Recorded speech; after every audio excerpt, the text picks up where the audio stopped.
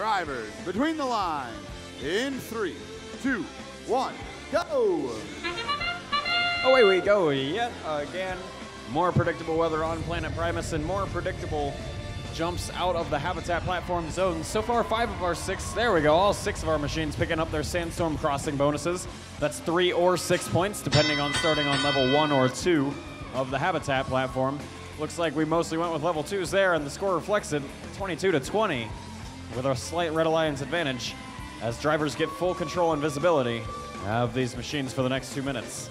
Oakologics from the Blue Alliance already over here playing a little bit of defense against the Red Alliance here. They do need to slow those cycles down of the Kilobytes. Kilobyte's a well-oiled machine by this point in the season.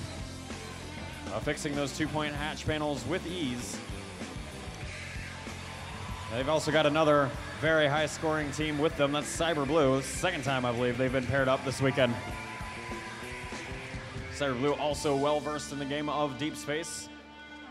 Finalists a few weeks ago at the Rocket City Regional.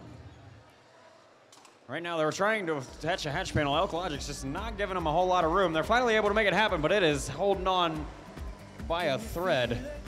We'll see if that's able to stay there once some cargo starts making its way into that Red Alliance rocket in the top left corner of the field. All 6 hatch slots are placed. So now 6 more pieces of cargo, and we'll have a completed rocket and rank point. We'll see what they can do in the next minute or so. Red Alliance currently up by 4. Let's see what the Blue Alliance is doing to answer that.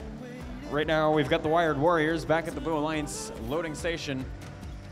Took them a few tries to pick up these hatch panels. There's a couple of leftovers on the ground. That's fine, they do have control of it now, and they will start constructing the bottom right Blue Alliance rocket here. Their alliance partner is Purple Precision, deciding to mix it up a little bit. They're gonna construct the top right one. 1 hatch panel on that rocket, 2 hatch panels on this bottom right one.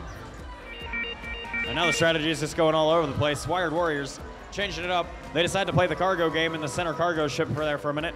Rather than a +3 cycle, it ends up being a -2. The cargo knocks the hatch panel off of the Blue Alliance cargo ship onto the ground.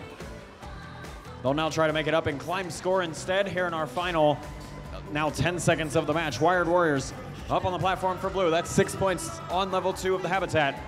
Red Alliance picking up a solid 3 + 2 ones in their climbs. Cyber Blue up on level 3 for 12 points. Both of their alliance partners up for a cumulative total of 6. Remember, your live scores on the board are unofficial. Your final scores require referee review, but that's done. Now we're ready to post your scores for qualification match number 53.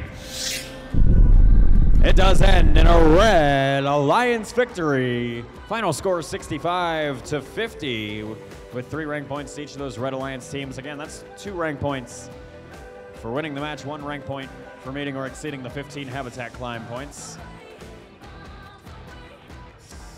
Cyber Blue stays in the 4th rank position there on